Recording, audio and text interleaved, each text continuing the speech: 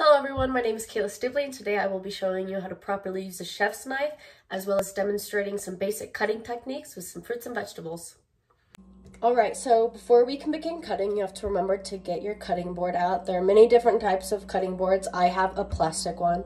One tip I'd like to share is cutting boards do move around, so a way to stop that is to get a damp paper towel, place it under your cutting board, and then it's pretty secure. Alright, so here we have our knife, and before we can start cutting, it's important to learn how to properly hold the knife and how to properly position your non-knife hand. So let's start with the non-knife hand. To properly position your non-knife hand, your fingers should be curled under to protect your fingertips, and your little finger and your thumb should be behind those fingers. And as you chop, you're going to slowly slide your hand to the opposite side.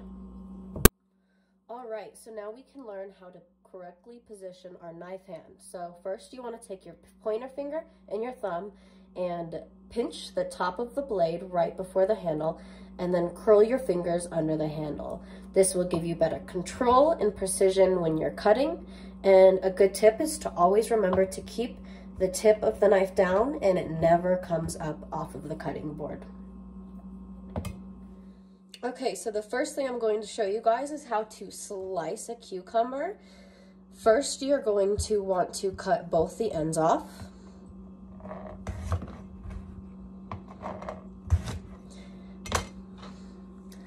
And then next, you're going to want to cut the cucumber in half. Cutting the cucumber in half will allow it to be flat on the cutting board, which will make it easier to cut.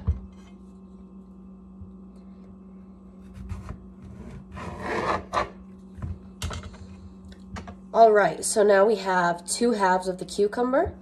I'm going to set one to the side, and now I will show you how to slice.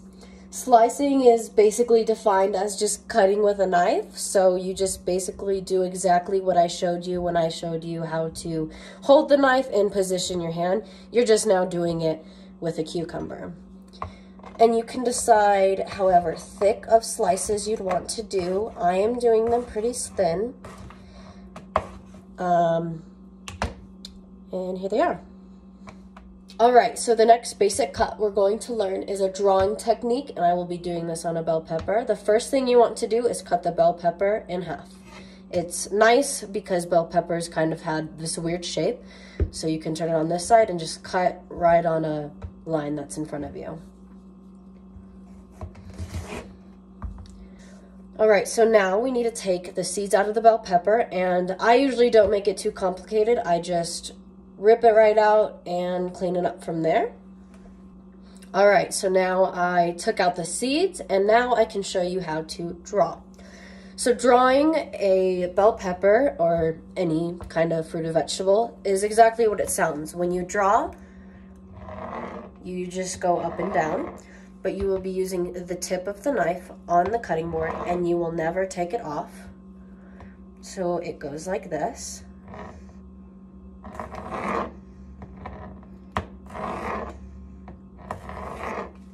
And then you end up with pieces like this. All right, so now I will be showing you guys how to dice an onion. So the first thing you want to do is cut the onion in half, but it's important to note that the root is right here, and if you cut the root off, the onion will just fall apart. So it's important to remember that the root needs to be there.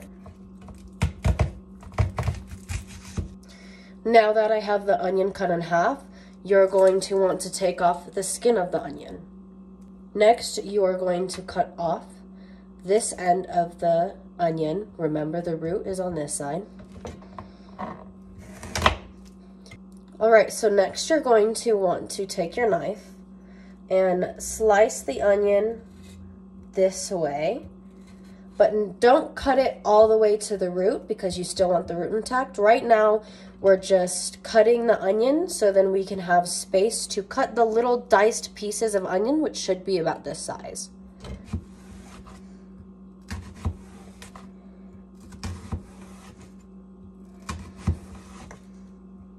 All right, so now it is ready to be diced.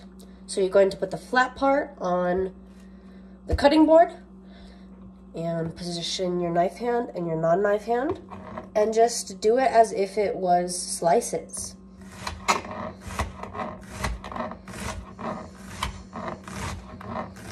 And then you should have pretty little dices come out like this. All right, so the last cut I am going to demonstrate is how to core an apple. For this cut, we are going to start by using a paring knife. So the first thing you want to do is take your apple and your knife, and you're going to take the tip of the knife and push it down into the apple all the way through the apple. After you do that, you're going to want to slowly take it out and do that variously around where the core would be inside of the apple.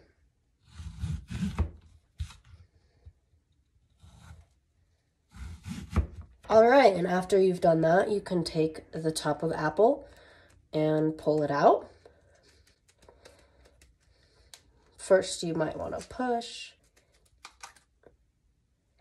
All right, so now we got that out. And there's still some in the bottom, so I'm just going to push it out. You can take that out. And then you have successfully cored an apple. And here are the results of our basic cuts we learned today. I hope everybody enjoyed the video. I enjoyed making it, and thanks for watching.